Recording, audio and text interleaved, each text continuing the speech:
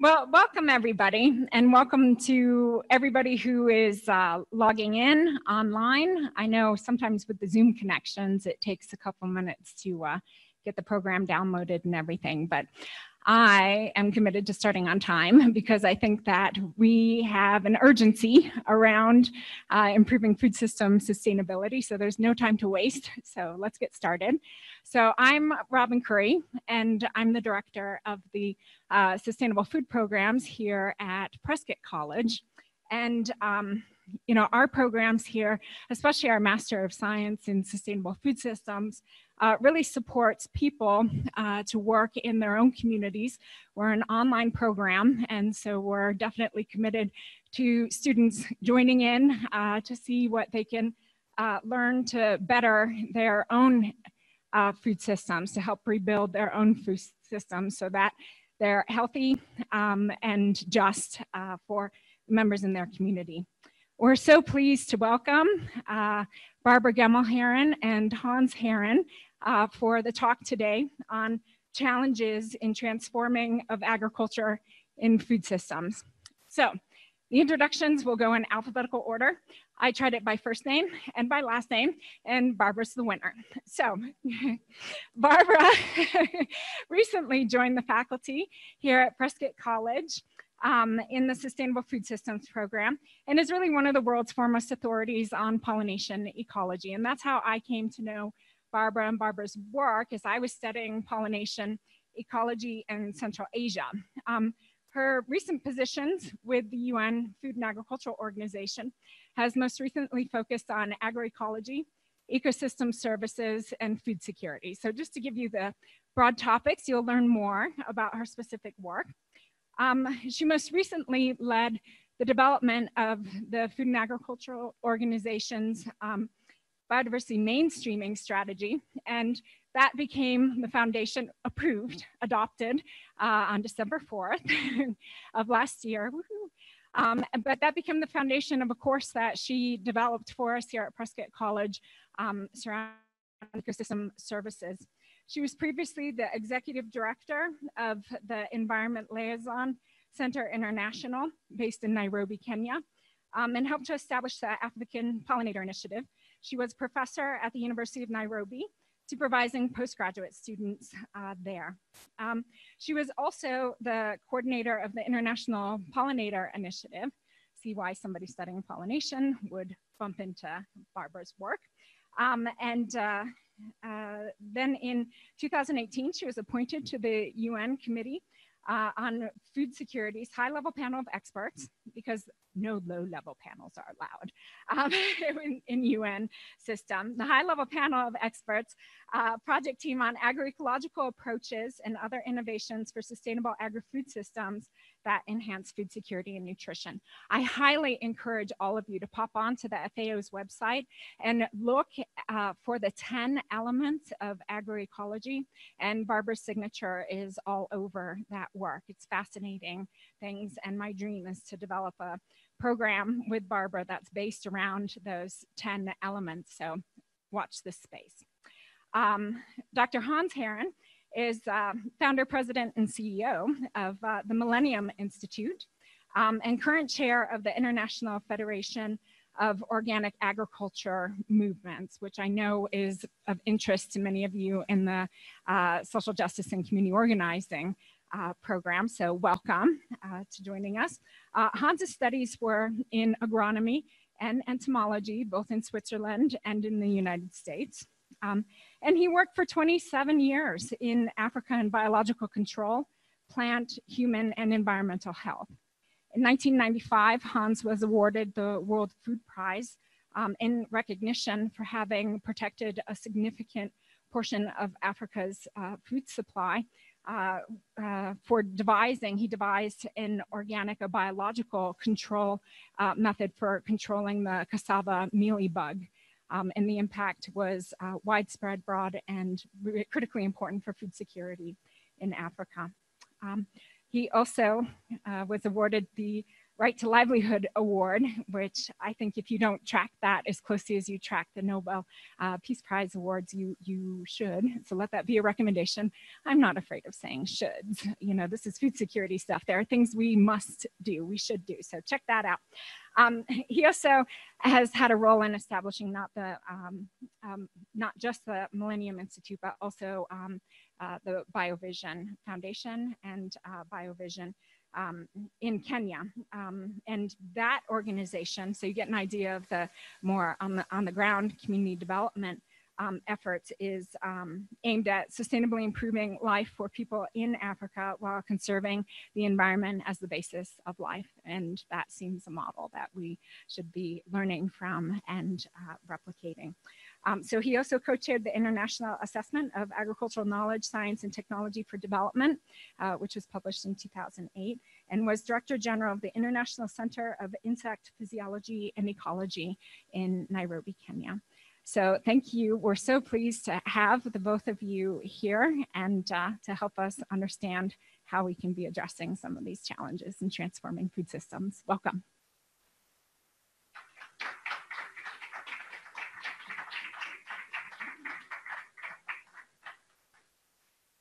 Yeah, thank you, Robin, for the introduction. Very nice. It's a great pleasure to be here at Prescott and to see so many students here. And I'm not sure there are quite a few probably on the other end of the wires. I'm very happy to be able to share some of our experience here today with you, in particular when it comes to agriculture and the food system.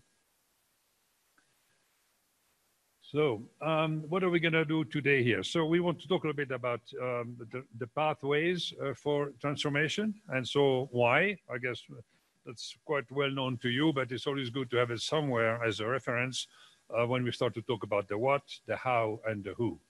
Because quite often people know what to do, but then they don't really know how to do it, or then know who actually is supposed to do it in the end, right? I mean, we can do a lot of research. We have a lot of results, and this is the case here. It's still a bit of a problem to see exactly who, and maybe the last question is with what, because whatever you do needs money. But even there, I think we have good solutions. So this is what sort of our food system looks like in the field. When you think about what's going on in Asia in terms of the production of palm oil, it is a total disaster. I know, never mind that some company pretend to do good like Unilever. If you actually go and look what they do good, it's a very small portion, maybe less than 1% of the surface area they have deforested are now put back, as reserves for the orangutan, for example. And I've been there and seen it. It's really pretty awful. And that, like many other things, have a lot to do with ourselves. I think our own behavior and what we eat.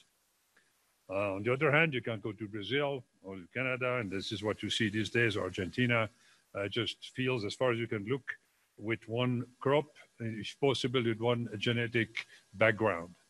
This is not only bad for the environment, it's actually very stupid from a food security point of view.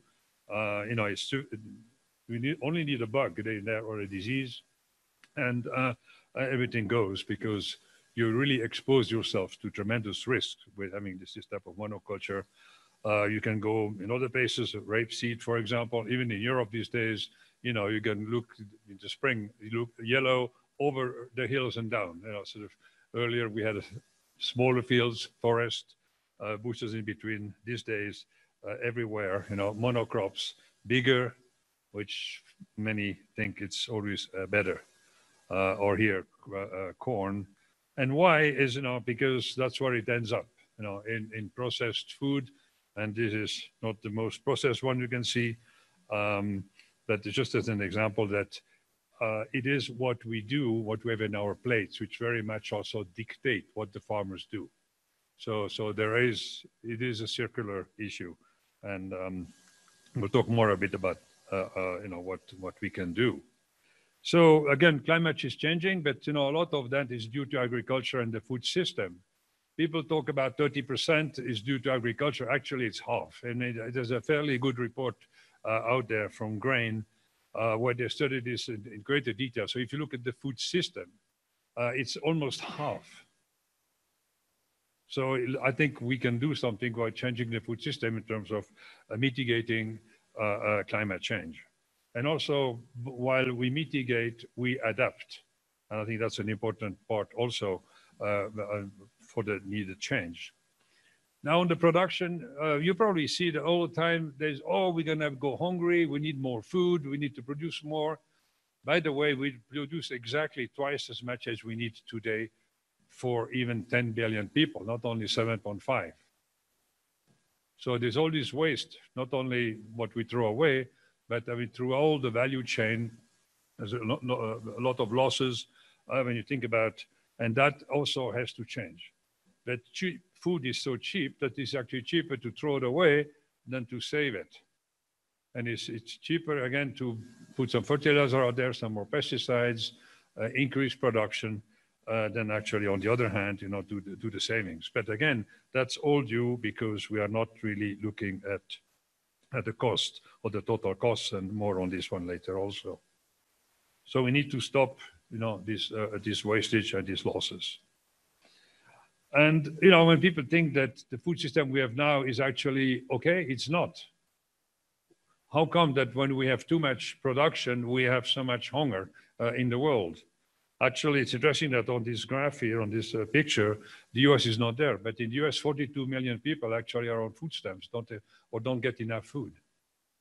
In Europe, exactly the same number. So it's not only actually in the developing countries where we go and count, but also here where we have tremendous problems with hunger in a food system, which a lot of people would like to see duplicated everywhere. And we've been in Africa for long enough to see, you know, how much pressure there is to abandon sort of the small scale agriculture for large type agriculture, a la US, Canada, name it, Brazil or Argentina or Australia. And again, you know, a lot of people are trying to push against, but the investments these days, as we know, are going still in the wrong direction, despite all the talk we have out there. In addition, that food system also has shifted, you know, from having a more diversity to less diversity, and from less processed to more processed food. And that's why we got so much corn, soybean, palm oil out there, because there's nothing you can buy in the store where not one of these things doesn't occur, almost. So and some of the better crops, many root crops also in particular, which are needed in a sustainable crop rotation, are being abandoned or pushed aside. A food system which has so many obese people around, it cannot be right. On the one hand, we have the hunger. On the other hand, we have obesity. We have also another disease, diabetes, right, which is enormous. They have done some surveys in Africa. I mean, this is the next big thing after malaria, probably even worse. It's also linked to a bad diet, very starchy diet, too much corn. And, you know, we start to talk about the maisification. Here you say the cornification of the world. It is insane when you look at what's going on, totally. To promote a crop like maize, the way it's being done right now, even by the international ag research institutes, which are spread out the tropics, is irresponsible when we know how much water they use, how actually bad nutrition they provide for people compared to sorghum, compared to millet, and to other crops. But it's simple.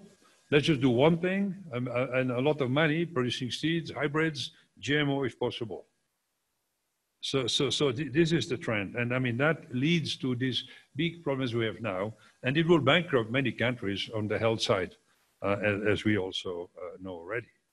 Now, again, the environmental damage is enormous. And you know it, this is an example from the US, the hypoxia from the soybean and maize, corn production, and everything comes down the Mississippi into the Gulf of Mexico, and we have these mega dry, dead zones there. And again, the big problems makers. I can see here, I guess, you know, this is the corn, soybean, and then we have basically other crops, which are responsible for a lot of these problems. And for what? For making ethanol, which we don't need, to make more processed food, which we shouldn't, cornstarch syrup, which I know the one thing you see everywhere, which is so bad for health. But we all know, you know, how much effort has been made to push back on this, but you can't get anywhere, it seems to.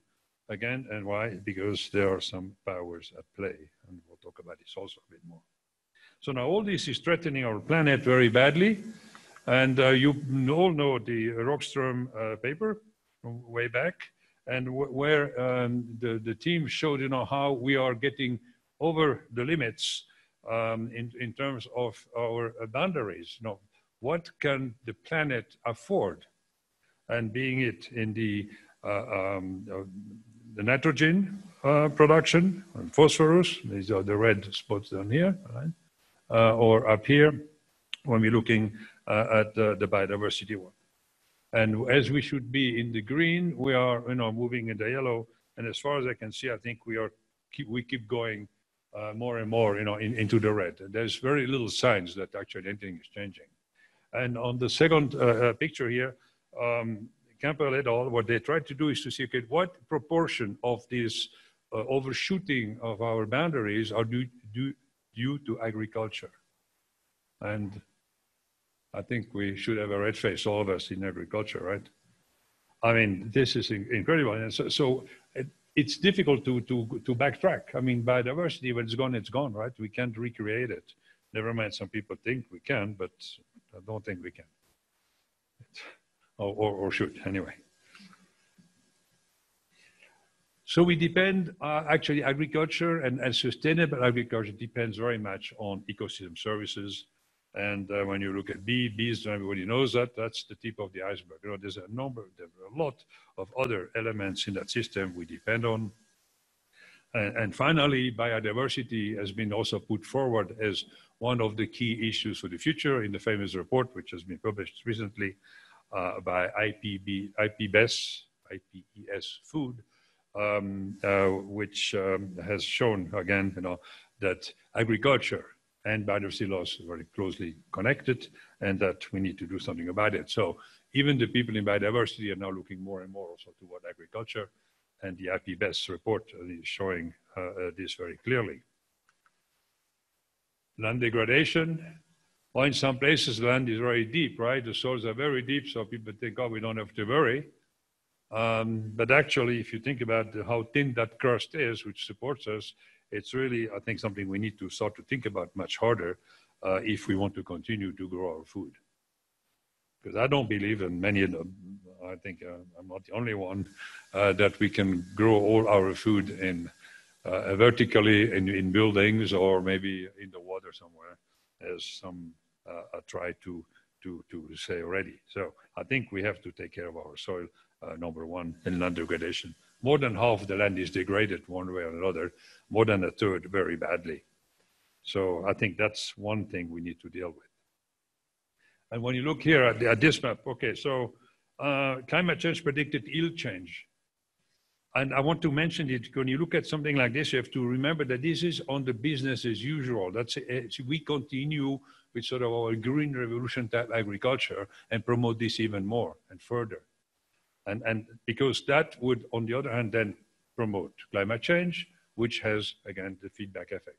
So we're in this sort of spiral, a reinforcing loop, which makes things worse.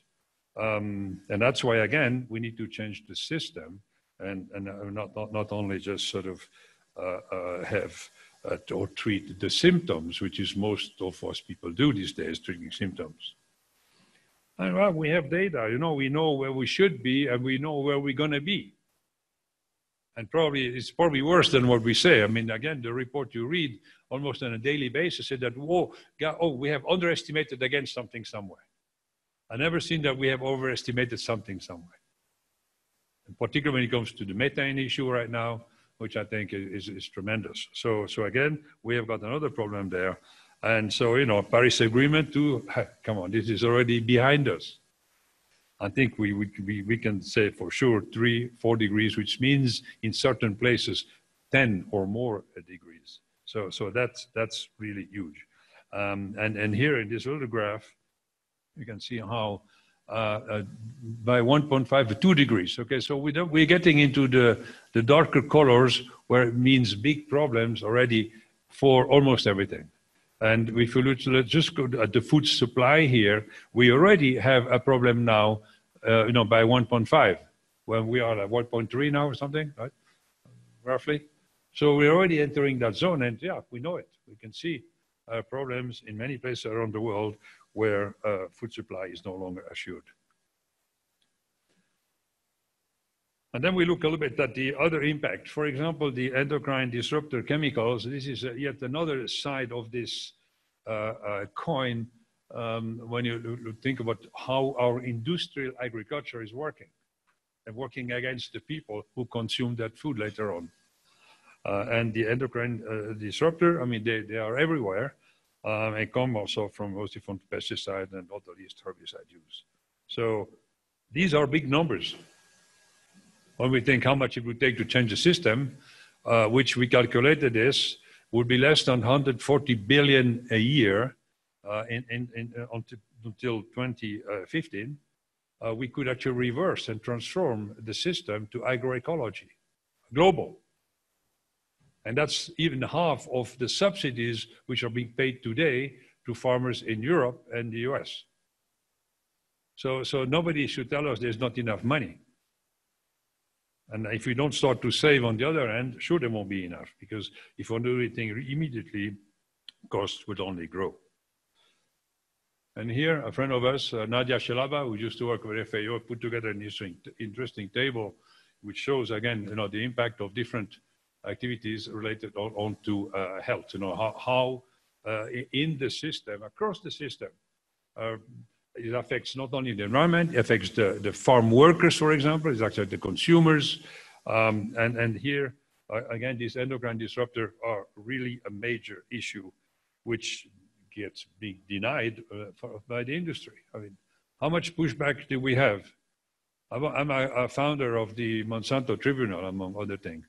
And we condemned Monsanto for the glyphosate and the havoc they create around the globe, for crime against humanity and ecocide. So these things are actually enshrined in this table also. But again, not much is happening, except they are losing a few court cases, but I think not enough yet. So let's see what will be coming. So how do we create this problem? What happened really when we look back? And so when we look back, what we figured out is that we had down here ecosystem services, pollination, pest control, water cycling, nutrient cycling in the soil, and we had the farmers. And they're producing food, row crops, other crops. And so with that, we produced our food, nourished our animals and ourselves. But there's something you cannot do with this system here. Make a lot of money. So what happened? So some smart people out there decided, let's sort of replace ecosystem services with products. And those products, what are these? Okay, we have large-scale irrigation because our water cycling doesn't work properly. We have all these pesticides, herbicides, hybrid seeds, GMOs. So basically, what was given us free here, I mean, free, we had to maintain it, we had to take care of it. So it was a cost, maybe not 100% free, but this was replaced by this here. And then eventually, so we end up with this sort of very costly and destructive type of agriculture. So how should we move forward? Robin mentioned that I was a co-chair of this famous report here of the IAASTD. And it's been now 10 years, 11 years since we published this report. 400 people worked for almost 3 years writing this report, which was twice peer-reviewed on a global scale. The biggest thing ever done on agriculture to figure out. So 1 global report and 5 sub-regional reports.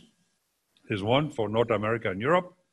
If you're interested, you have to go to this website here in Germany, which were still, you can download these reports if you don't know them or don't have access to them. Because already 10 years ago, we said we need to go to agroecology. That was the big line. And business as usual is not an option. All right, 10 years later, we'll hear how much has happened or not happened. But I think we are still on the short end of it. So there's been more report written, more people out there saying we need to do something, ridiculed by some. And I think the most salient thing came out in last year was this IPCC report, which finally included agriculture as one of the problem and the solution. Like finally, we've been sort of pushing and pushing, many people, probably in the room here too, and nothing happened. And finally, they realized that what I said before, if we produce so much CO2 and contribute so much to climate change, there's got to be a way that we can be part of the solution also. And that's what is happening. So what we want is really a system change. We want to go to the root of the problem and really deal with the causes and not with the symptom, as I said before, which is usually what is being done. And so here, again, so this is a simplified version of the system. And that's why we need to start to use the tools we have since many years to actually better understand the system, to figure out where are the main or key leverage points where we can actually get real leverage to move things in the right direction. And for that, a lot of work is being done now by a number of institutions in terms of system models to try to understand better the system and see where and how we can move forward. And here I try to represent so here that's sort of our former system, and a sustainable agriculture. And that was the diet which was going with it. So you can see it's heavy on the green and not so much on the red. And then we decided, well, why don't we do a bit upside down? We have the money now. We know how to do CAFOs, so we can produce sort of meat cheap, so we can consume meat and dairy like mad. All right. So what happened? The agriculture became black, dark, produced a lot of CO2. Becomes part of the problem we want to solve. So if you want to solve this and go back here, we're going to have to change that. No way around it. And so that's what we say. And here I think if it's good for you, it's also good for the planet. And this actually, pyramids come from the Barilla pasta company in Italy, who is now sourcing most of their grain for their pasta from organic or agroecologically produced cereals. So some companies are trying. They come up, actually, Barilla, they have very interesting reports also out there. And yes, it's in the plate. So it is really our job, I think, to force the farmers to change, because we in the end buy. If we don't buy it, it won't be produced at the end of the day, right? I mean, I don't, we have to really take this very seriously. And we have choices. And many people don't make the right choice because it costs a bit more. Now, if that comes, we'll talk about it later. So where are we with agroecology then? Because that's where we need to go.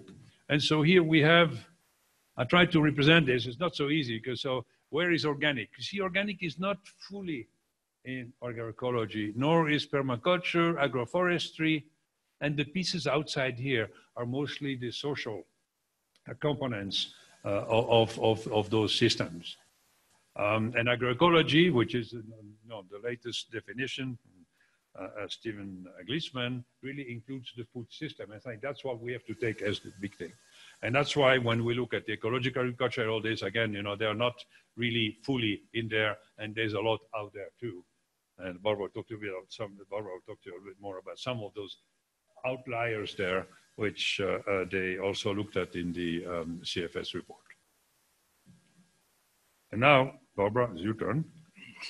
That's your baby. Well, yes, this is a bit my baby, but just briefly, I think Hans will come back soon. But just to say, I think change is in the air. I mean, we've certainly created the problem space, but the solution space, I believe, is opening up. to a large extent right now. And I just say that over sort of recent history, that during my time at the United Nations Food and Agriculture Organization, in my first years there, we were not allowed to talk about ecological solutions. This was really not something that was being supported. It was very much green revolution, conventional agriculture, although there were several of us working on elements that just don't fit with that, like pollination and natural pest control. And we did get a new director at one point who was Brazilian and understood, he's a very political animal, he understood agroecology, also understood very conventional agriculture, but he opened it up for us and he said, you can go there. And he invited us to start an initiative on agroecology at FAO. And we had our first symposium in 2014, and it was very open and participatory. It was unlike any UN meeting I've ever seen at FAO. People clapped and cheered, which you don't usually do in one of those meetings. And we brought in a lot of people who really understand agroecology from on the ground in Africa, Asia, Europe, Latin America. The US was less represented, and that's always a question to us. Why is this movement that really is gaining a lot of traction around the world, why doesn't it find a home also in North America? But after this opening up the window for agroecology, we needed to sort of define what that would mean for FAO and what the work we would do. And rather than go into definitions, which are things that are heavily negotiated, what you include, what you don't include, we decided to really just try to identify the elements of agroecology, the substantive elements of, many of them are related to the biophysical side, diversity, synergies, recycling, efficiency, but equally in agroecology and indivisible are the ones that are the more social elements of responsible governance, human and social values, culture and food traditions, and circular and solidarity economies. So this has been accepted by, just to say that you can put this forward, but what seems to us to kind of move the dice in some way is when we have 187 member countries in FAO, when they adopt this, they agree that these make sense, and we want the international community and each one of our countries to work on this. So these 10 elements were adopted also, that was just middle of last year. And then I hand it back to Hans. Yeah, well, we're going to take them by their words. I think that's the important part, because do I agree to something is one thing, actually to go home and do it is another. So that's why we are all here and try to make sure that we make the people accountable for the decisions they make.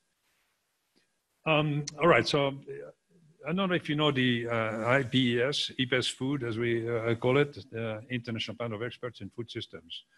I'm a member of this. We are about 26, I think, experts, so-called, in food system, and we crank out reports on all sorts of topics, on food and health. We have done on food, environmental issues. We have one of the report which was published in 2016, which this slide comes from, is called From Uniformity to Diversity.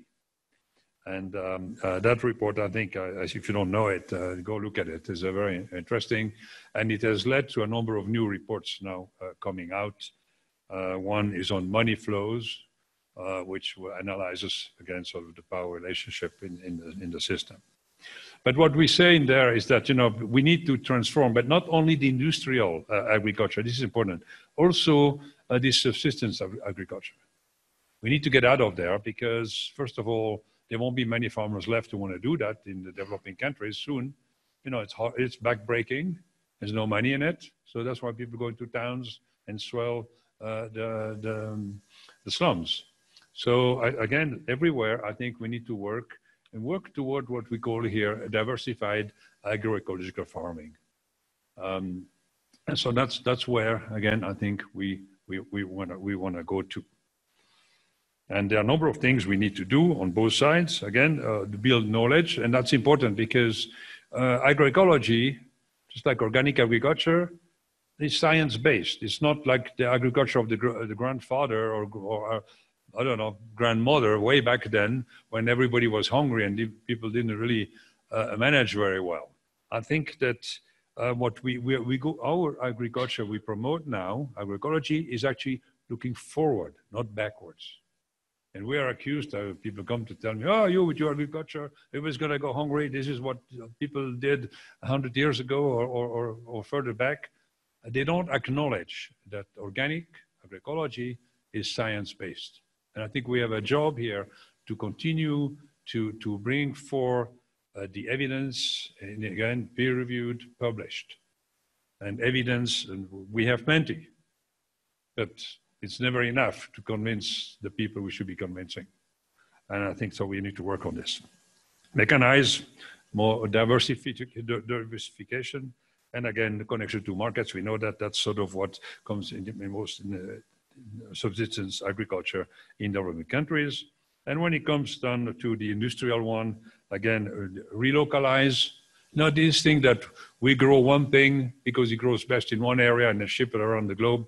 I mean, it's maybe economical. Does it make the best of sense? Not only economic, but also environmental and social. I think that's what we have to really think about every time we do something. Reduced chemical use. Again, I hear all the time, yeah, you with organic, you cannot feed the world. I say, well, first of all, we don't feed people, we nourish them, number one. And I think that's one term I want to see out of the vocabulary, and certainly here also, for people who want sustainability, we nourish people, we feed animals. And that's because right now, the way I showed you the pictures before, that's basically feeding, right? Corn, soybean, made of palm oil. So I think that's another important point here, I think. So bring in, relocalize the food system, diversify them too. I mean, re-diversify them. There used to be less chemicals. I mean, again, I want to say in organic, the other proof that we can do without. If we could not do it without chemicals, there wouldn't be any organic food on your shelf in the store. Okay? So, and in the valley we live in California, in the Cape Valley, we have like 4 fairly large organic farmers, and they produce vegetables for the Bay Area, but in large quantities. It works, can be done. Now it's a bit more expensive. Yeah, okay. Talk about this later. And also build knowledge, because those farmers out there who do this big farming, I mean, what? It's all remote controlled, more of it. Not only their machine, but also their brains. Remote control from the Pioneer and the fertilizer folks and the Monsantos, right? Or Bayer these days. And so here, this is so pictures on this transformation we were trying to do. Okay, it works again at different farm size. It's not only that you can do agroecology on small farms and you have to do industrial scale monocrops on large. No, I think you can. And that's something I think which should be promoted more and looked into much more. Help farmers actually to diversify also on larger farms. And yeah, biodiversity is key to sustainability and resilience, so we need more of it. And there was an interesting paper just recently, probably you know it, from Garibaldi and Mendes, 2019. I think it came out like in August, September last year, where somebody actually looked into this, you know, sort of how diversity is key to sustainability and resilience, how it creates more jobs. Isn't that what we want? So I think, you know, so if you look at it, so it's throughout the value chain, to have more diversity will help you a lot. So again, you have more diverse mechanization, although input are more diverse. So whatever you look, I think you have all these benefits. And I think that's, again, something important to consider. So I call it the solution. And lately, there's been a lot of discussion about, you know, how the soil is to be taken care of. We need more life back into the soil because our soils are dead because of all the chemicals we put in there, the fertilizer, and the herbicide and pesticides which end up on the soil. And so we need to restore life in the soils. And there's so much interesting work being done these days, also not only on the macroorganisms, but on the micro in particular, the fungi, the bacteria, which have been known to be extremely important. And when doing this, we're going to actually, that's one way of getting the carbon down into the ground, which we have released with the dumbest invention of humankind, the plow. And that's been said now by people like Professor Ratan Lal, a former colleague of mine working in Nigeria, who, you know, came to his senses too, because way back then he was also a promoter of the plow, but eventually he said, no, that's actually wrong. We need to stop cultivating the ground as we do. We need to keep it covered permanently. And this is a challenge for organic farmers, particularly the organic vegetable farmers. Huge challenge. And so that's where, again, more research is needed. But now billions have been pledged to put the carbon down into the ground on farm. And the big company, Terraton and Indigo, I think they are now paying farmers, making their own little money. And usually the farmer is the one who's going to get the least, right, out of the whole deal. But as long as we put carbon on the ground is good, maybe one day we can do something different. And so I will pass the word again to Barbara, because now she will come with some other very pointed actions we can do. Yeah, just a little bit of how I've come to this. That to me, it really began as Robin had said. I was coordinating the International Pollinator Initiative and working on this challenge of how we're going to conserve pollinators around the world. And we worked in many countries. That's a giant honeybee from Nepal, and farmers on their rapeseed in Brazil, working with this challenge and looking around the world for all these different kinds of contexts, what farmers can do, in some cases not to lose their pollinators, or to try and restore them if they have lost them. Just to say that the vast majority of wild plant species are dependent on insect pollination for fruit and seed set, and that the degree of dependence really increases when you get into tropical areas. So it's critical here, but it's even more critical in tropical regions. And pollination is a really interesting dilemma with respect to diversity, because the more biodiversity, the better. There's about 20,000 species of wild bees, which many people don't know. They think there's only honeybees, but in fact, it's a broad diversity of wild bees, and the wild pollinators are really more effective pollinators than honeybees. But they go together with moths, flies, wasps, butterflies, even some monkeys and some animals. People say giraffes are pollinating acacia trees with their foreheads. It really does bring in broader diversity. And then during the time that we were coordinating this International Pollinator Initiative, a lot more information came out during that time of how important pollination services is to our diets, about 75% of all crops depend on pollinators for fruit set and seed set, or just for their basic size of the fruit that they produce. A small number don't have any increase, and many are unknown. But the dependence is, they say, 1 out of every 3 bites depends on pollinators, and that's a good way of looking at it. Then there's also this very large contribution to human nutrition. Vitamin C and many of the other really important vitamins really occur in the crops that depend on pollinators. So if we have a loss of those crops, we're really facing a loss of nutrition. And pollinators contribute very substantially to yield and quality. If you don't have good pollinators, you get a miserable little strawberry like the one on the right. And we worked with runner beans in Kenya, which is a really interesting system that's grown under incredible inputs. They put out lights to keep a long day, a very long day. It's irrigated. They put so much, these small-scale farmers, but they put a lot into growing their runner beans. And if they don't have sufficient pollination, they get a sickle cell bean that's simply thrown out and cannot be exported, because they're catering to the export market in the UK. A perfectly fine bean, and a lot of work that went into making it, but it's not sufficient. So just to say, we had a long-term project, and it was very satisfying to be able to work in many different countries, working on, Robin worked on apples. We worked on apples in Nepal, India, Brazil. Apples are a really interesting crop in that they grow under so many different conditions, South Africa as well. And what was so encouraging about this project was that when farmers face a problem, they can be so ingenious with coming up with solutions. And the farmers in northern India, traditionally, there's an indigenous honeybee that often made its nests in people's houses. They made the walls of their houses very wide so that the bees could actually nest in the house, and they would have a panel in their house they could take down and harvest some honey. But they don't build their houses that way anymore. And that was really important for the bees to be able to survive during the winter in a somewhat heated environment. It really led to their thriving in that kind of environment. So our colleagues in northern India invented a beehive that's shaped like and looks like the little houses that people had, and made the bees very happy. So it was really nice to have all these different solutions from different people. But that's the really positive side.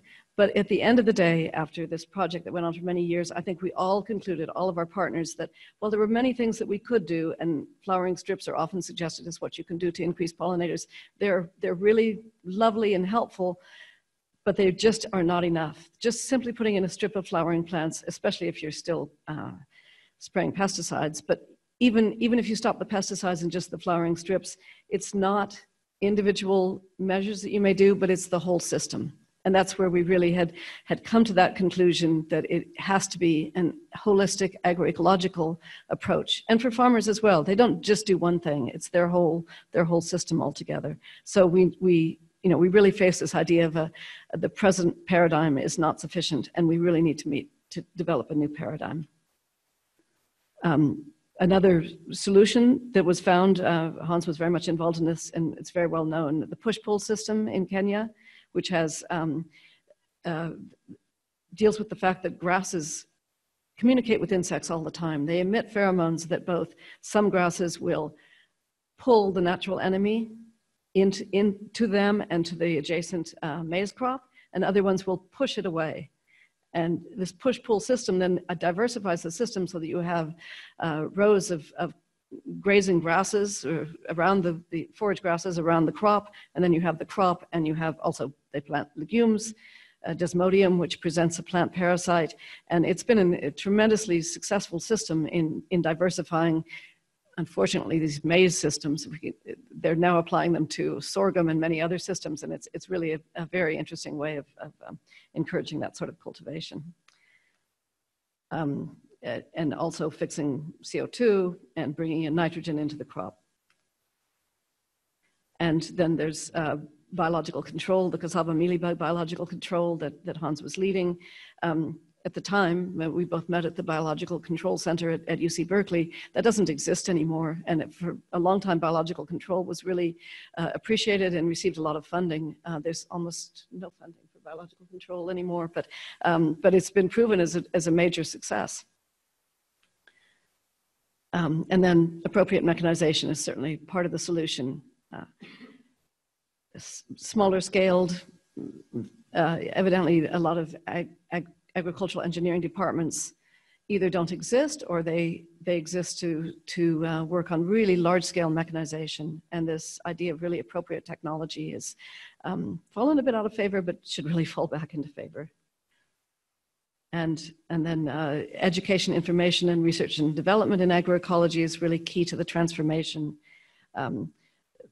BioVision Foundation, that Hans is the president of, produces this organic farmer that is distributed first in Kenya, but now it's being spread to many other countries, and it's extremely popular, and it really takes farmers' experiences and scientists' experiences, but that have been tested and on the ground. It's, I think, each one of the organic farmer that is distributed they found that it's passed around to at least 10 or 20 people. It has real viability. So we know that agroecology can nourish people, and it can nourish people well. So if we take conventional, it sort of yields as being 100. We have so much scope for increasing just yields. If we're only talking about yields and not other benefits, but increasing through organic measures in developing countries, increasing it up to 180 as a measure above 100. And organic and industrialized, yes, it may be somewhat of a lower yield. This is not counting many of the other benefits that may come from organic, including higher prices. Do you want to mention this? Yeah. It's in French because the article was published in French. So as we were having an agroecology conference last June in Nairobi, the industry, actually I have the evidence because I found the emails, which was working actually with the USDA, US Department of Agriculture, your secretary actually, Bayer, Monsanto, Pioneer, And they pushed back. They went to our donors to try to cut the money and basically make it impossible for us to hold this conference on agroecology. They went to the Swiss Embassy in Nairobi, tried to also tell them, don't finance this. They doubled the money. So, but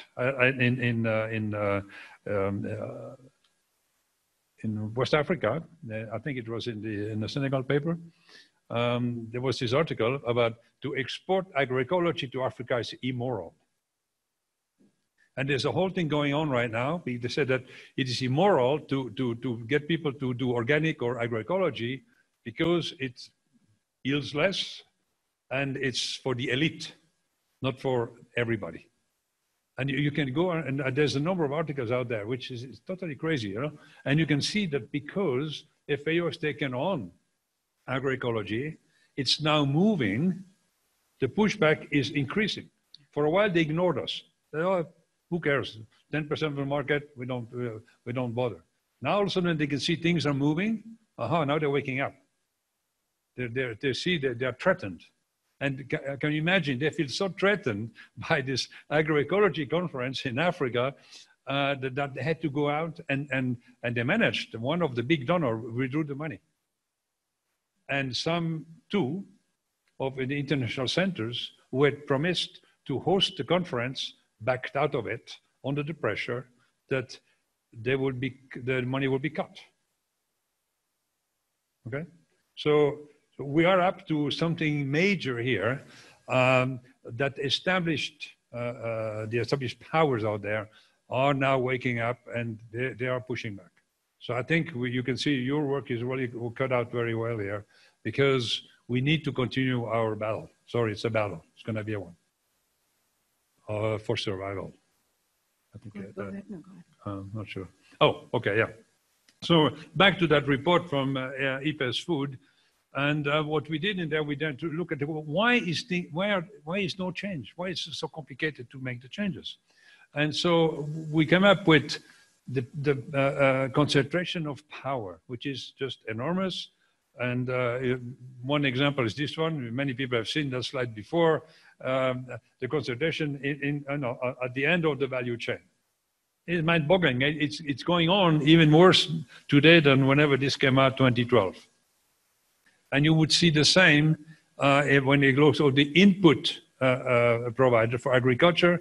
You can look at the fertilizer industry is getting more together.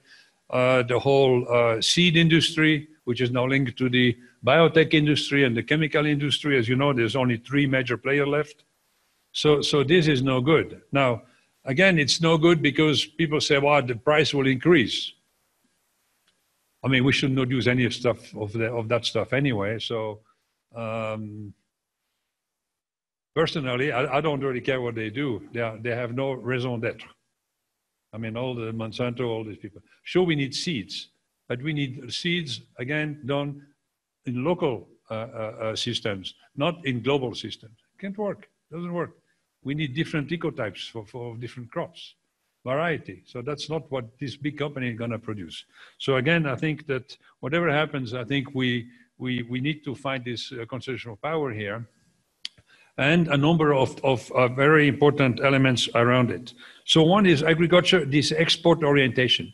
You know, I go to India, Modi tells us in a small group, we went because we want to convince him to promote agroecology and organic. He says, yeah, we want to become the biggest exporter of agriculture product in the world. What is Brazil trying to do? Argentina, America, Canada. They all want to be the biggest exporter. I say, make sure your people have good food and to get nourished properly. You don't have to send anything down to Africa because if you stop sending things to Africa, people who are actually down there will know very well how to produce their own food. I can tell you that. I've been there long enough to know. So we need to start to come to our senses. But again, there's something about agriculture. Oh, we need to export. We need to grow more. You know, ruin all our environment to grow more. California are planting almond like crazy to export to China. Short-term benefit, long-term disaster in terms of water. Right? We know that. Sorry, just keep planting. Path dependency. yeah, you know, we are on this path of the green revolution. To get out of it is very difficult. Our institutions are somehow going in that direction, most institutions. So we need institutional changes too. What is the measure of success? Kilogram per hectare, or bushels or whatever per acre. That's what is measured. Oh, you're a good farmer. I don't care what the negative is, but you know, how much more, quantity. Short-term thinking, yeah, I mean, everybody owes money to the bank. So what do? Well, quick. We need to produce quickly now to pay the debt. Again, who is paying for in the long term?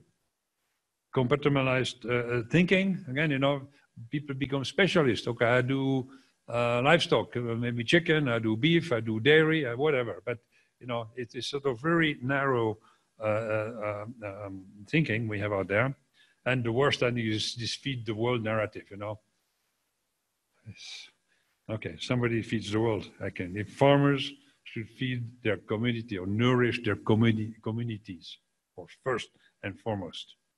And the top one, in the end, is expectation of cheap food. Anything can have any price, but food has to be cheap. Governments actually are marching also with this. That's why they subsidize a lot of the products at the farm level, whatever. And that also has no future. It's because of those subsidies that we have the system we have now. Because it's corrected, all the negatives are corrected with subsidies. So on the one hand, government gives subsidies and then they charge you taxes to pay for the subsidies, right? While we destroy the health, environment, everything along the line. So I think this is a very important graph, and there are many areas here, you know, which need to be looked at a lot more. But when you look here, in the end, that is money. The power is money. And that's why we started this study with IPES and my foundation on the money flow. There's been a pre-study done in the US and one in the UK, where they showed that over 90%, okay, it's actually 98% of the funding in agri-research today goes to green revolution type agriculture. And organic and all the rest, lucky it gets 1 or 2%. And what we found out, you know, what the preliminary result of our study, and we took only Switzerland, it takes a lot of Switzerland and Kenya. There it doesn't look so bad for the Swiss, but then we looked at the Gates Foundation, that looks really bad. Actually, more than half the money goes straight back to the US. Never mind, okay, this is the one thing. And then what stays down there doesn't do any good, really. I mean, we looked at it, it's amazing. And then we looked at what the Kenya government is doing also.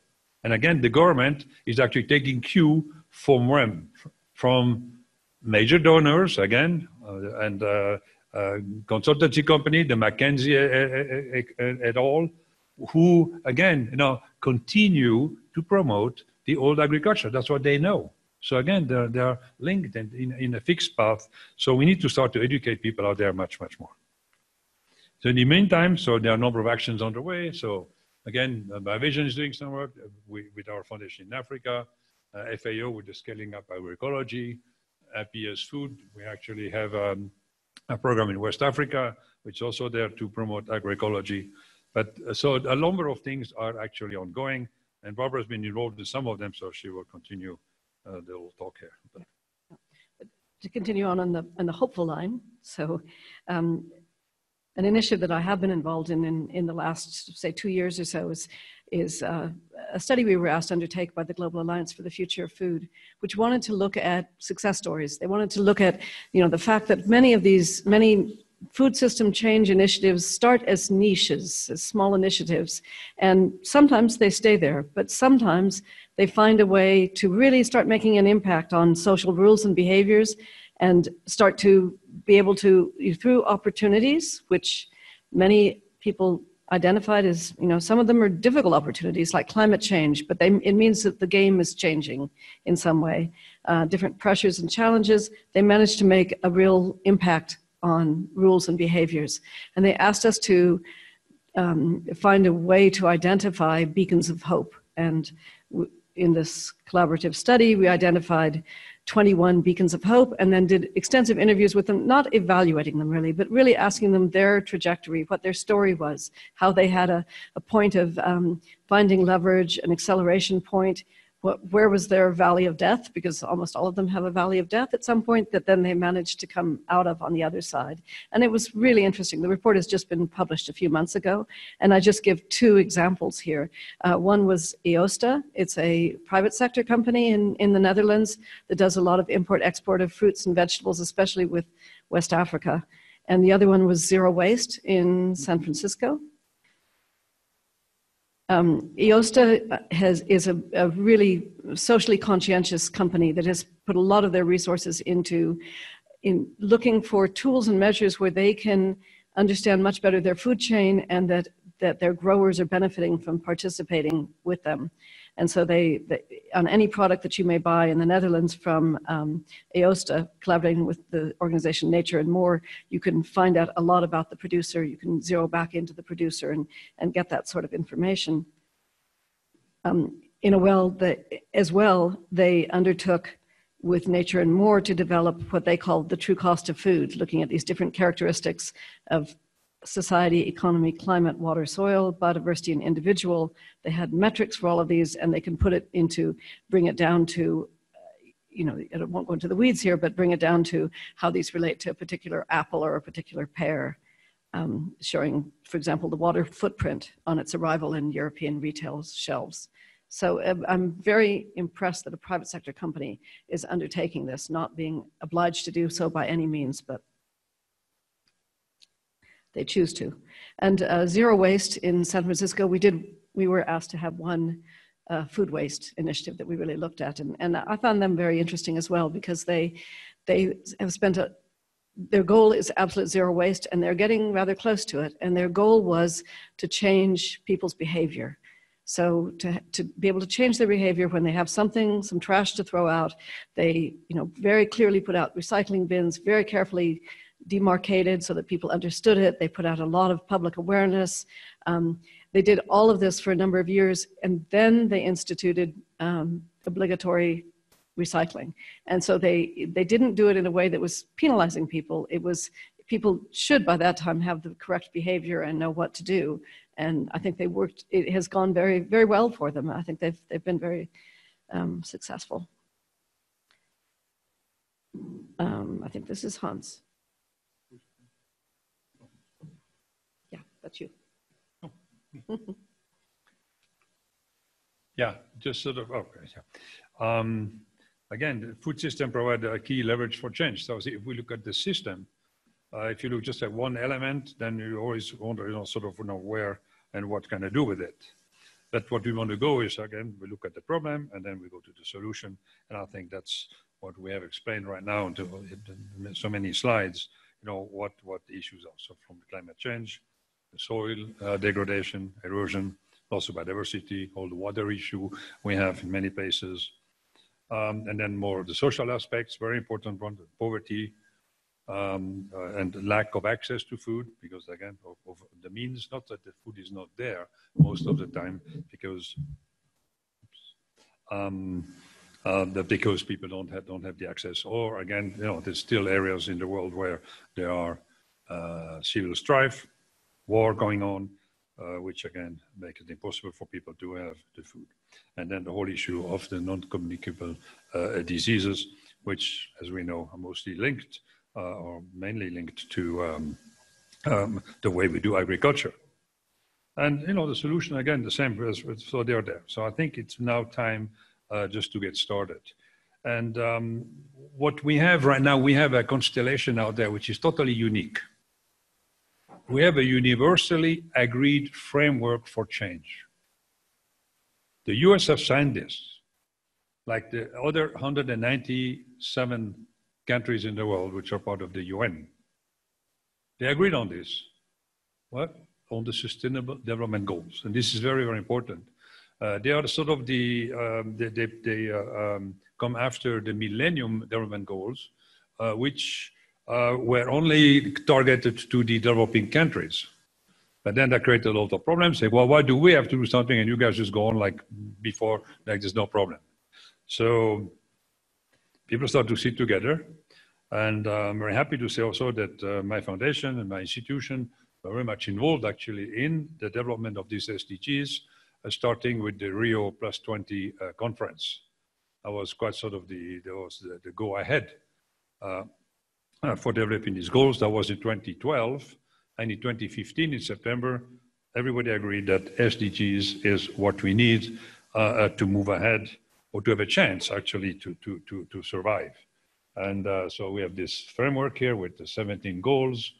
And even if you look at agriculture, so if you look at what we want to do here and these solutions, they will contribute to many of the goals. And actually, if you look very carefully, you can see that we contribute in one way or another almost to every one of them.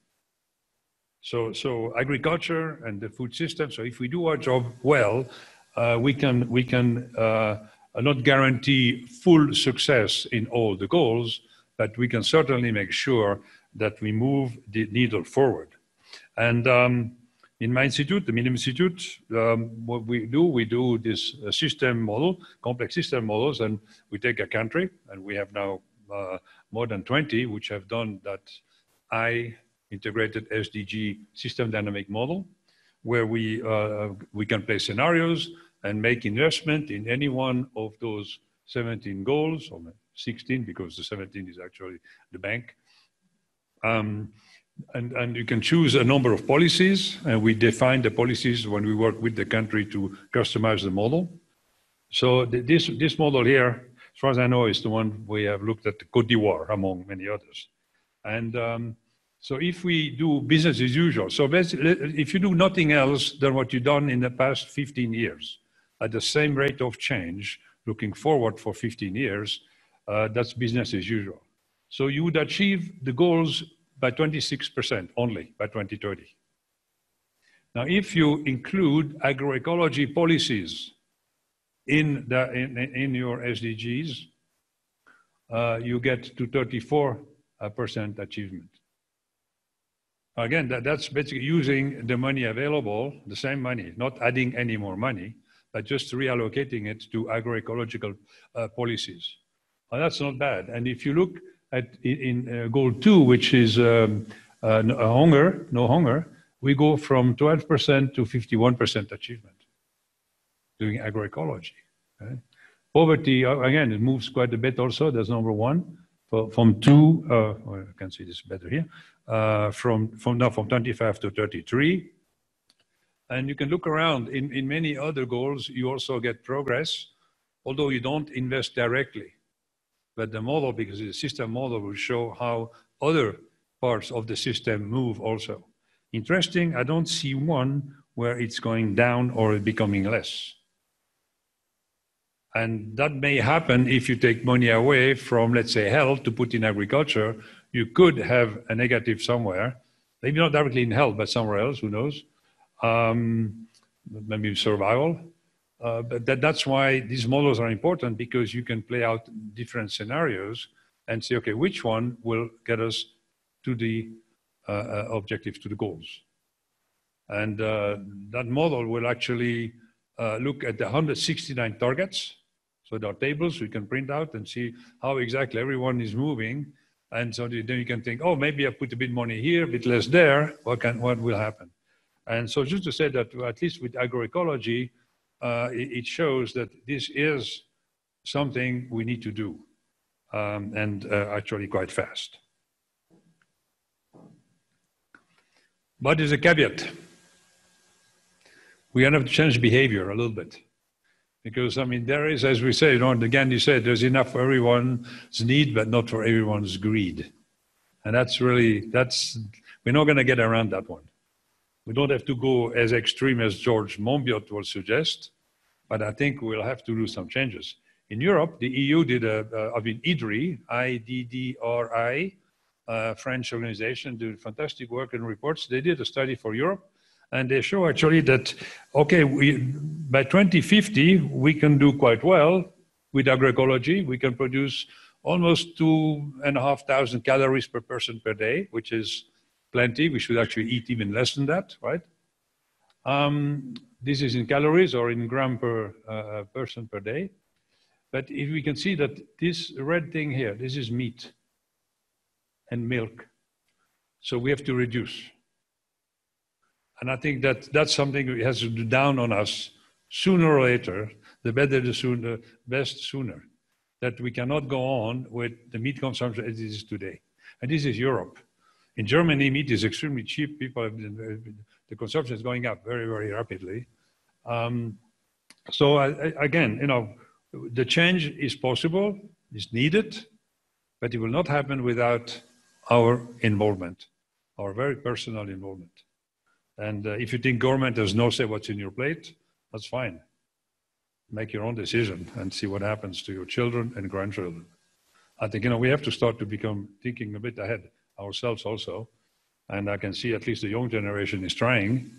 I hope it won't be too late for them to actually, you know, take over from us. And the sooner they do it, the better, I think. And now, how are we going to do it? You know, what is the mechanism which I think will get us there, Barbara? Okay. So we're really interested in looking at what could be these engines of change. Certainly individual choices about diets is a really important one. But if we want to really look across countries and whole regions, where can we find some leverage points?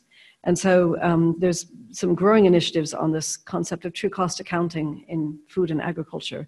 And the idea being that we really have to change our metrics. The metric right now in agriculture is yield, a sort of singular metric. And if we really recognize what agriculture and food gives us, it's far more than simply yields. And we're not doing well on yields, we're over yielding. So if we can fix those metrics to understand what our goals should be.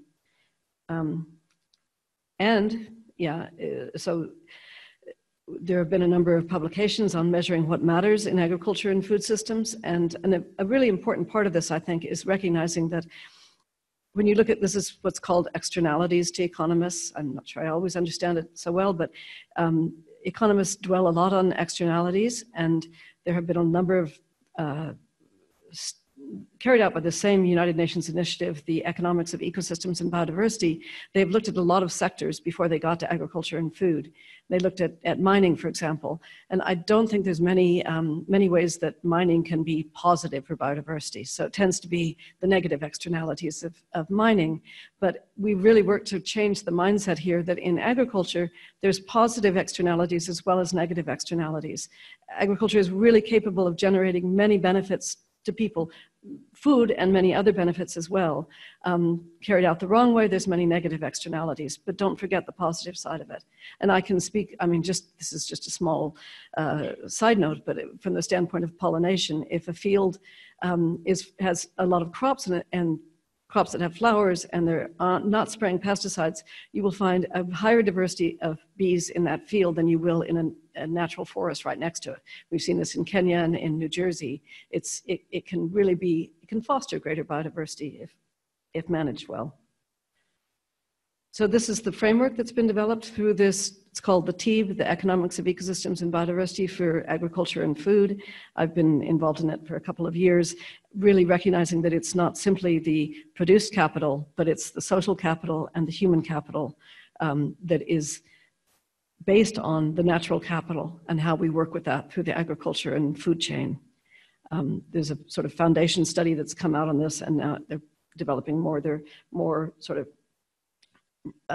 specific ways that this inclusive evaluation framework can be applied, looking at the stocks, the capital basis, the flows through the value chain and the outcomes, but being sure to look at it through all of these: produced capital, natural capital, human capital, and social capital, and bringing in very much the impacts on, for example, on health and diets and nutrition.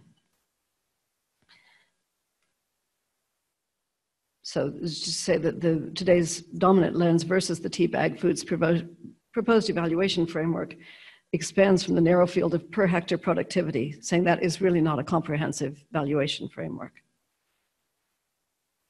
The universal evaluation framework, right now we're working on developing how it specifically can be applied in a number of instances: a business analysis, into national accounts for ecosystem services and and natural resources. The UN is adopting this as so that GNP would not be the only accounting that is taken account of, but also natural capital, agricultural management systems, ways of evaluating policy, if you do this or you do that, what would be the impacts on these different forms of capital in agricultural policy, and then dietary comparisons and what the implications of that would be.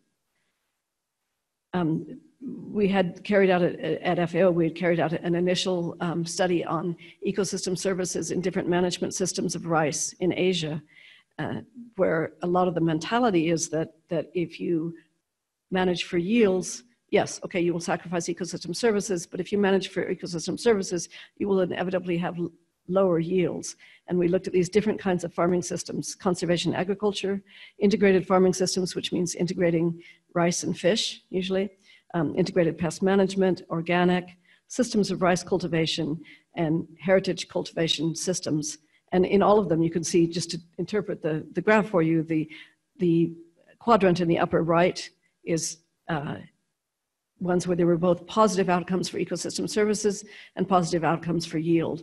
And that was overwhelmingly, in all of these systems, there are large benefits that can be experienced beyond yields in managing for ecosystem services as well.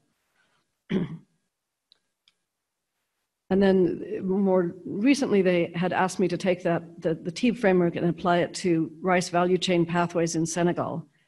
And just to go over this sort of briefly, it's getting late, we don't want to keep you too long, but just rice is a very valued crop in Senegal, and Senegal has had large production increases, but it doesn't keep up with the level of consumption. There's still a very large import of rice into Senegal. Rice self-sufficiency has decreased over time. So it's an area of high priority for government policy. The rice is produced around the world traditionally by millions of small-scale farmers. It isn't something that easily lends itself to large-scale cultivation, although there's attempts to make it that way. Rice paddies that sculpt the land serve as a form of water storage, supply, and they also deliver erosion control. When rice is grown under organic conditions, it creates its own agricultural ecosystem of what many scientists have considered to be unrivaled complexity. The biodiversity in a rice paddy is tremendous, and it holds really unique cultural values for many societies. So we applied the TEEB framework, but right now I'm in a lot of dialogue with the TEEB framework because they are asking that we apply monetary valuation to every aspect there, every ecosystem service along the value chain. And when I was asked to do this, I didn't want to do that. I wanted, first of all, to go to the stakeholders and ask them what they thought were the primary issues in rice cultivation in Senegal, and then to apply a systems thinking to this. If they felt that what they were concerned about was large-scale concentration of mills, if you did it differently, what would be the implications throughout the whole system? And that doesn't mean, there wouldn't be a way to apply a dollar sign to every little step along that. It's really the implications along the system, and some of it doesn't root through money. So we went through all of the value chain and asked our stakeholders to tell us what they thought were the main issues around, say, pest and weed management. That's in the production side, in the processing side, ownership of processing facilities, distribution, organization of the market, and in consumption. Rice is a very traditional dish in Senegal.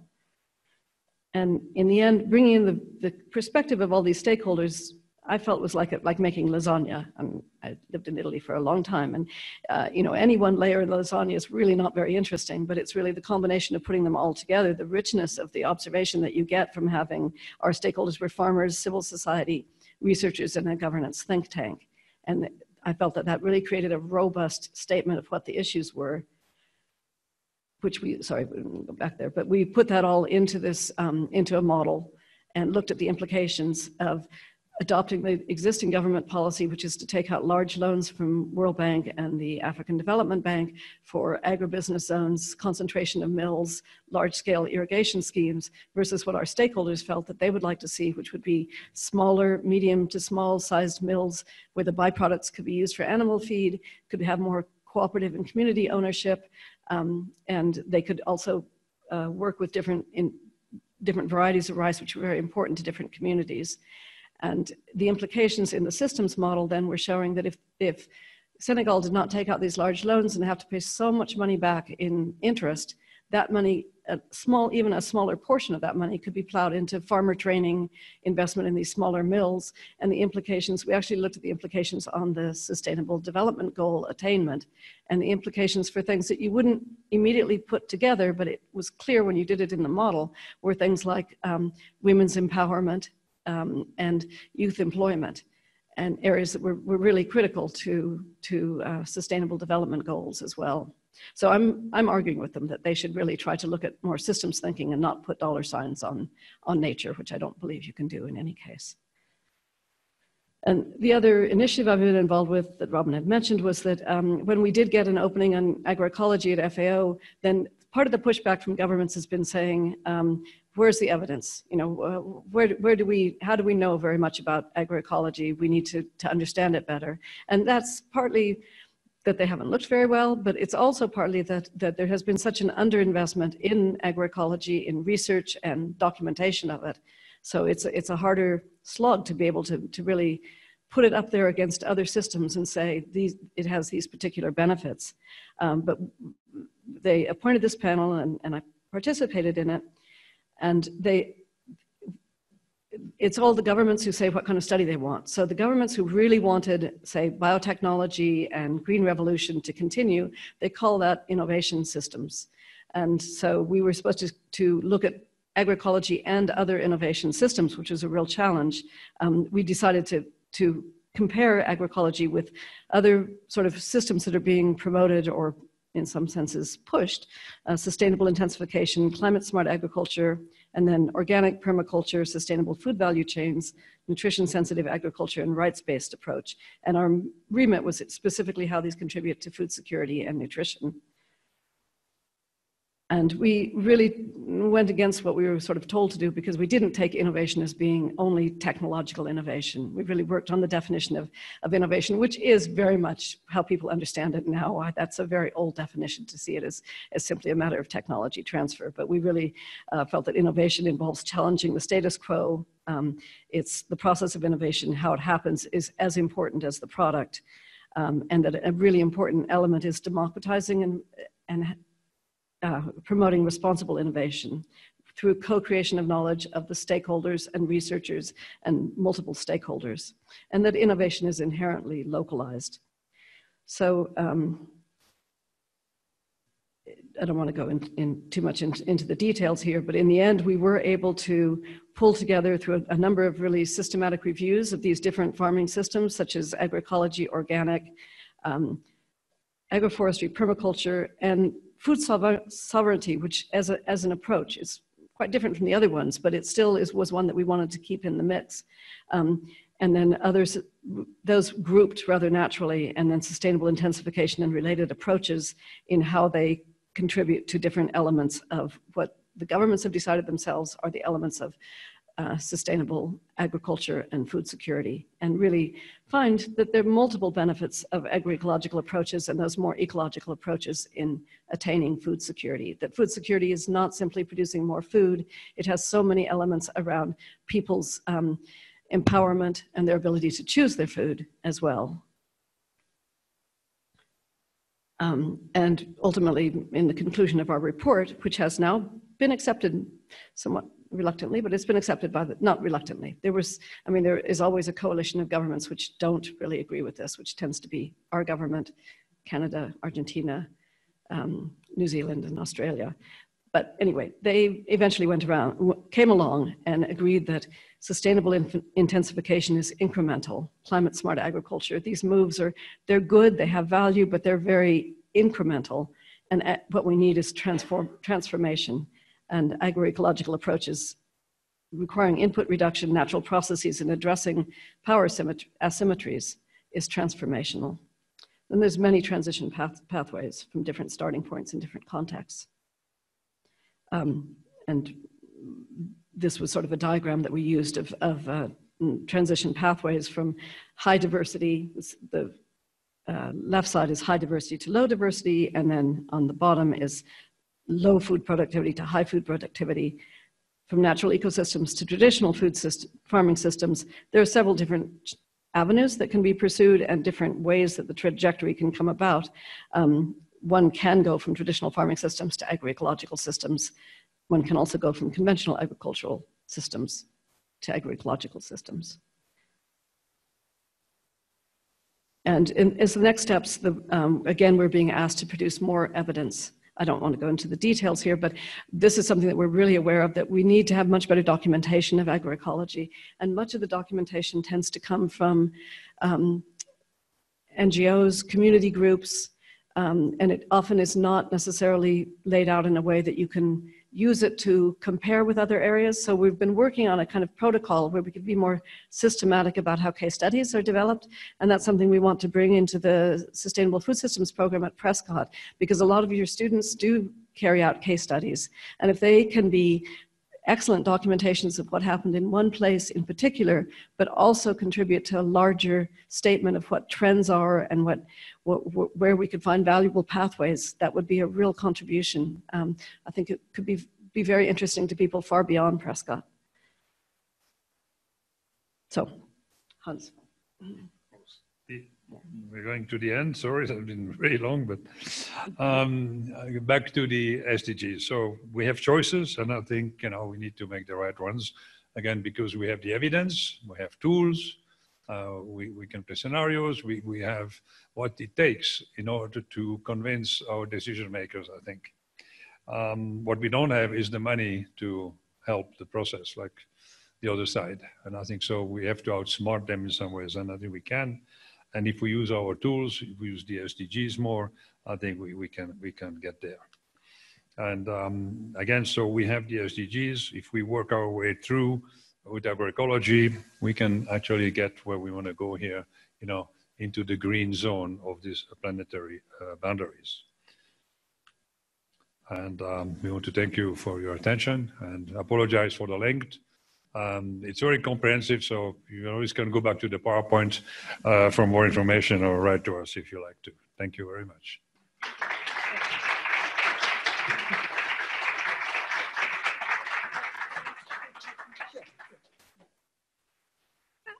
So Barbara and Hans are open and willing for questions. We should be able to have questions from our online audience also, but we do, for the benefit of the online audience, ask you to please come to the microphone that is set up there, but certainly welcome your questions. Thank you. And online, don't be shy. It'll be in the chat. So if you can type in the chat, then that will get the message through.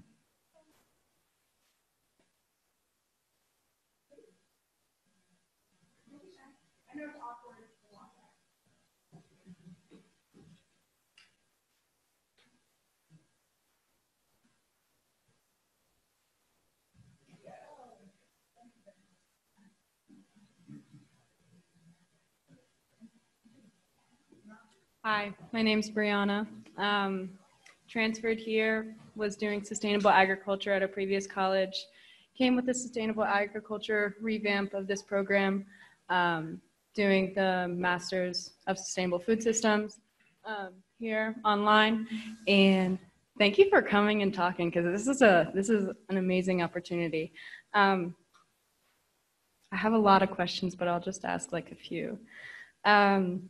One thing specifically, so like we're doing a lot with the gardens on campus, especially like planning, because the season's coming up. So one important question that I had, you stressed the importance of like root crops and rotations.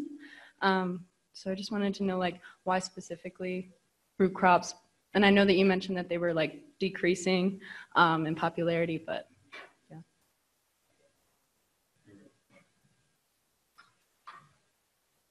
I mean, I don't know, in this climate here, you must know what grows best, but, root crop like potatoes, for example, I don't know if they grow here. I'm not sure exactly what altitude we are. I didn't check that. I know the snow now out there is pretty cold.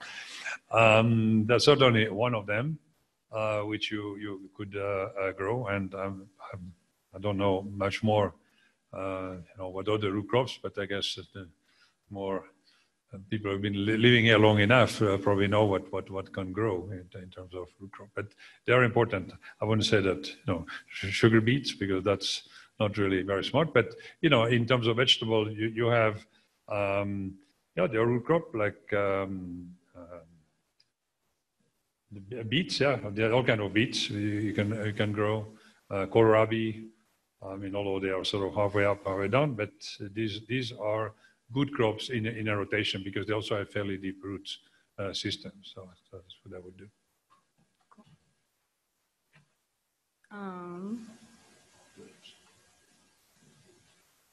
Oh, just like an observation of like a reoccurring theme was like the nations that are refusing agroecology and doing like a lot of sustainable food systems research. It seems like all of these nations like have found their wealth on agriculture in these systems, and when somebody gets power, they don't want to let it go. And I think that that's just like a common theme and important to acknowledge is like, yeah, because the U.S. is a pretty big player in or founder in industrial agriculture systems, and that's the way that the system is set up to benefit there. But thoughts on that? Would just respond to that no, absolutely. I mean, if you think of the ones who are really create the largest barriers and really try to shut down agroecology, it is really big agricultural producers. But that shows you how strong the lobby is within those countries. Yeah. I think another reason why change is sometimes difficult is because of the huge investments which have been made. They're made, again, in institutions, but also in the research labs, all the equipment. I mean, if you think about how much value equipment is out on those farms, which many of those pieces of equipment would be obsolete. And we know from farmers who have been trying in Kansas and other places in the US who actually are trying to move to cover crops, no herbicide or very little, no synthetic fertilizer. They need new machinery, and actually they are partly developing it themselves because they can't get the industry to produce machinery which would be useful because the market right now is too small. So, you know, there's always sort of a stage where you can try things, it works, but in order to go to the next step, it needs, again, new investment and the certainty that this works and there will be a market for those new piece of equipment. So I think that's one problem. I know it's investment made and what is needed in the future to actually support that change. I think also on, I'm sorry, I'll be done. Like the machinery mentioned, like every farmer has to have their own machinery instead of doing like a community sharing. And I think that that's also part of the capitalistic system is individualization. So that was just, yeah. Everybody has to have their own instead of the community and like this system that you're all talking about.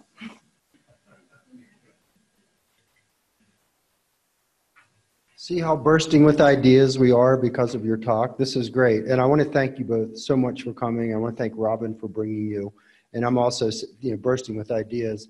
And I believe and trust in and I'm inspired by your vision of transformation that has to happen. And it's largely a transformation of decentralization. Lots more small farmers with lots more diverse crops. But I can't help but worry about the impediments, especially of landlessness.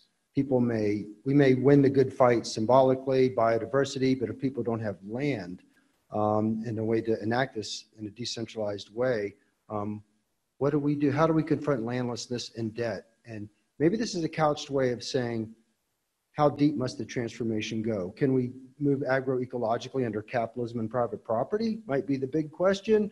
Or you might stick with, what do we do? Is land reform part of your vision?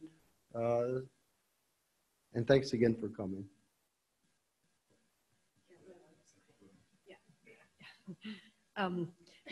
Yeah, that's a harder question, but certainly we can't just play around at the edges and try to make it pretty and make it better. I think the whole scale transformation really has to involve the economic system and has to deal with the issues that you're talking about. I mean, we can imagine a future. We can imagine a future where, as we showed under agroecology, there's much greater employment in rural areas and with increasing, building on that diversity. But that's not going to That's not going to happen without some major change in the economic system. I think we should probably be more courageous in just putting that forward. Yeah.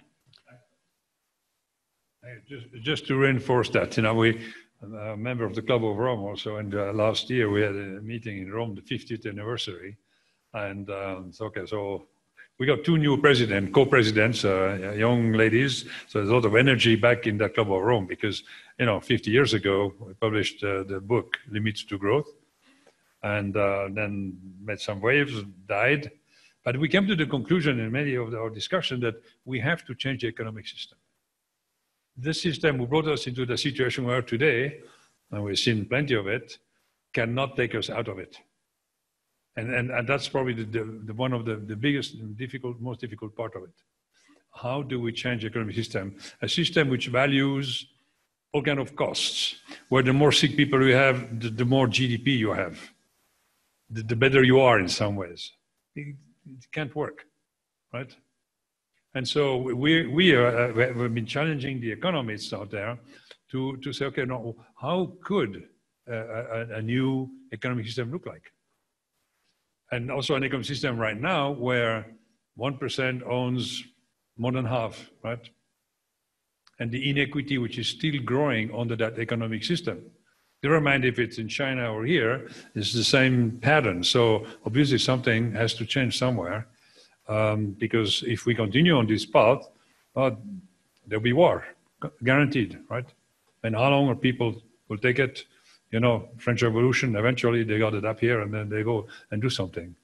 And I think that's the path we are on unless we do something, because the food will be more expensive, never mind going organic or agroecological, just because of climate change. If we don't have a system that can produce under new constraints, and well enough, then we're going to have these problems, clearly. So this we can see that come unless we make that change. And I don't have a solution. I'm not an economist. I don't really know how to change it. And that's why I think we need to challenge people out there to say, look, all right, analyze this a bit more in detail and see, okay, what are our possible paths in terms of another economic system? But a system who rewards more inequity on a daily basis, as we can see, and not only here, but it's global. I really am very pessimistic then. Although we have the technologies, we have innovation, we know what to do actually to solve our practical food system issues. But on top of that is still the economic system in which we are embedded. And if that doesn't somehow also change along, I'm not so sure that we're going to make it. So again, it's really important that we look at many different spheres, and that's something I really hope to do more. Also in our model, to find out, these leverage points. Where are they? Because many of them come from the investment side also. Who invests what and where? And then we're very quickly at the land issues, which is the biggest headache in so many countries. Where, okay, it's been privatized and people can do what? It's not because you own a piece of land that you can destroy it, right? But right now it is. If you own it, I can go dig around, I can do whatever, I can put pesticides, and I ruin a common good. How do we come to the point that we allow this to begin with? You can sort of ask yourself, so historically, how did we get there? To destroy our living basis just because we can own it individually. So these are all important thought. And again, in a place like this one, I think that's where people need to think and come up with ideas. So I hope that it will be will challenge some of you to think about this. And we're happy to contribute our little piece if we can and what we can. But we need to work hard and fast.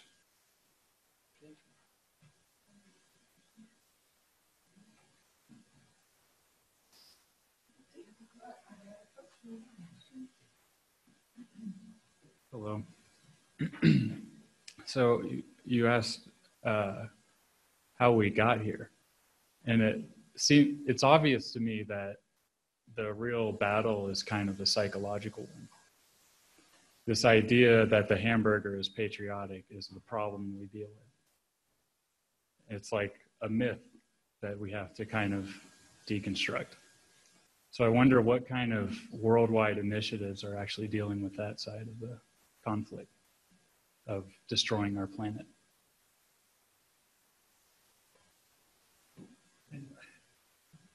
I think what's happening right now with Greta and many others, you know, it's all of a sudden I think people realize, oh, I mean, the next generation decides that, no, they can see it on the wall. It's painted there in their reality, even outside. And they say, no, we don't want to deal with this, or we want the change. And that's why I'm sort of somehow optimistic that something will change. On the other hand, I worry sometimes that people think it's too late, so let's just enjoy it. And when I look at the youth out there, I mean, there is, some are very committed and others already have given up, I think. And that's so I think, so you have a big job to make sure that everybody comes in, goes along and say, hey, no, we want something else and we can do it. I think there's no, yes, we can do it. I think it's something which Greta and others try to instill to the youth. And hopefully it will be strong enough as a movement, you know, to make it, to go over and have a change in that system. Because, you know, sooner or later, in like 20 years, well, you guys are going to be the one in decision makers, right? Hopefully, even before, even way before. Why not? But that means people have to go and vote. In my own country, back in Switzerland, when there's a very critical issue, maybe 60% of people go and vote, and mostly the old people. So, I mean, what's going on? You ask them, they say, oh, it doesn't make a change, it doesn't make a difference anyway if I go and vote or not. I say, no, that's not true. If you all go, it will make a difference, because when we were counting votes, right, we're not just guesstimating how many people said something like they did in the past. And when I asked a group of high schoolers between 16 and 18-year-old in Switzerland in December, I gave a talk in Basel, which is not a fairly large city, right? But the people are sort of know what's going on. Out of 300 kids, only 10 raised their hand when I said, do you know about the SDGs? I mean, I got after the teachers. I said, look, what? Is this possible? So what are you doing? I told them, what are you doing? And the teachers in front row there. So, you know, if people don't know that this exists and they can use that to actually go and argue to do something, to go and sue your government like the Dutch did because nothing is happening, you know, who's going to do something? So we need, the media have to start to pick up these things. I mean, I've never seen a word about SDGs in any of my New York Times article, except when there's a conference in New York or wherever, what I read. Robin, do you think everybody knows here about SDGs? Yeah. No? Probably. Oh, yeah, negative there. Yeah. Please look into this, because that gives you, this is universally agreed. This is legally binding agreement. It's legally binding. Every state in America will have to deliver, and together as a country. Like in Switzerland, every canton has to deliver, and as a country we have to deliver. Never mind, it's the situation the same in Switzerland than here, okay? You go out in the street, almost nobody knows. It is a disaster when you think, but if I go to Nairobi, probably more people will know in the street what it is than here. And where is the problem? The problem is here, not in Nairobi. If it's in Nairobi, it's because of here. And in my country, in Europe, and God knows why. So to me, it looks like, you know, we need to start to use the agreements and the policies we have to make those changes. So we need to work from top down, but from bottom up. We continue to work bottom up, show it works, yes, we can do it. At the same time, that these examples have to become part of the decision-making process. They have to feed in. We want science and evidence to help develop the policies and not the politics or just the money. If not, we land exactly where we are now. So that's a bit what I can say. But again, take advantage of what you have now in your hands. So I wonder if the leverage points you guys are looking for are within practical means of the everyday person, them changing their individual lives more so than this top-down changing the system that we are probably going to be struggling with for a long time. Yeah, the greatest hope I have is for democratizing information, that's something that people do feel like they can make a change, and then they pay attention to it. And really using, I agree with you. I mean, it is, you need to do it both, but you'll probably see a lot more movement from individuals rather than from something top down. Hans used the example of Kenya, and we could learn from some of these other countries. So in Kenya, the budget is something that is hotly debated, and it's front page information in the newspaper where the government budget is going, and everybody knows about it. And they don't, it's not necessarily allocated well, but it is something that people discuss. Just people on the street are going to be discussing it. We're so far removed from that here. We let that top sort of thing just go on and feel like we can't have anything to do with it. So no, I really do feel that the individual engagement is going to be key. And I also feel when we look for leverage points that I'm not sure that we'll get everyone to be impassioned about the environment as much as I think they should. But when people do understand the link between health and the environment, and it becomes personal, and it becomes something that really has to do with the future of their families, I think that's a really strong leverage point, a very real and strong leverage point. Yeah.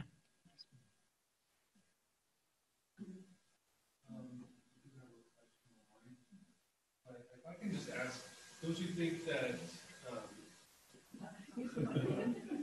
But don't you think that the type of people we're electing makes a big difference? Like, if you don't have $10 million, you can't get elected in this country.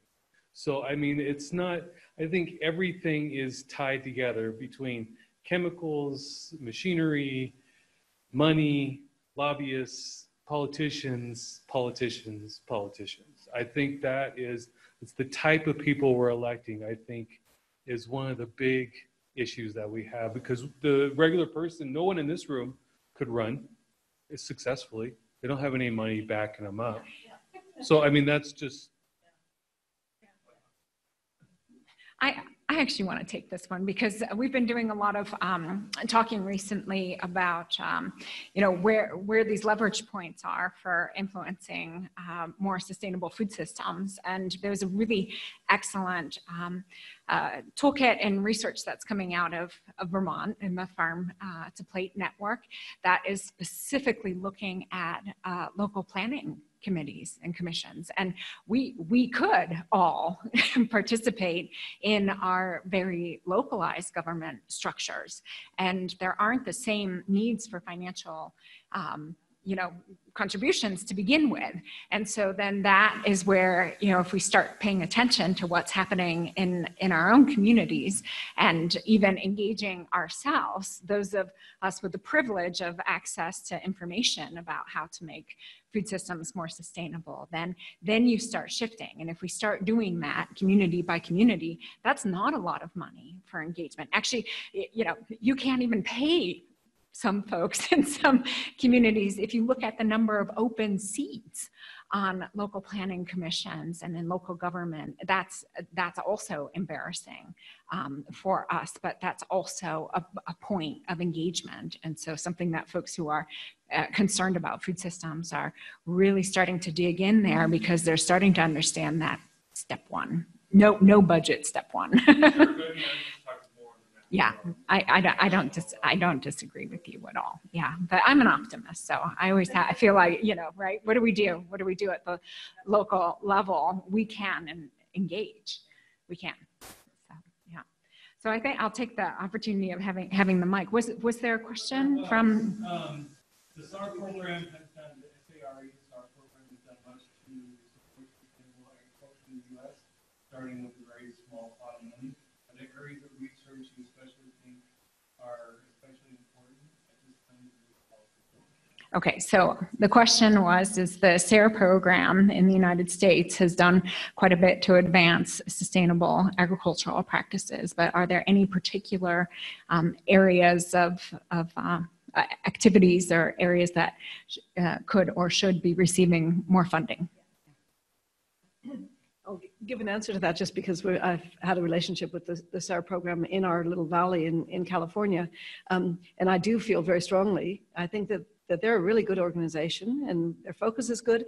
We have been promoting this idea of farmer researcher collaboratives and having farmers define the research agenda. And we put together a proposal from the farmers in our valley who are very innovative organic farmers, and they have many experiences and many failures as well, but the failures you learn from. And we had this idea of crowdsourcing cover cropping in the valley. And we put a proposal together to the Organic Farming Research Foundation, who came back and told us it wasn't scientific enough, that farmers aren't scientific enough. We had researchers involved, but they didn't feel that we had a good hypothesis and it just wasn't scientific enough. And SAR, our proposal now is into SAR, and they've made positive moves about it. And I think that they do really respect farmers, smallholders, and the knowledge that comes from there. So it isn't one research agenda, it's the idea of farmers setting the research agenda and building the research off of that.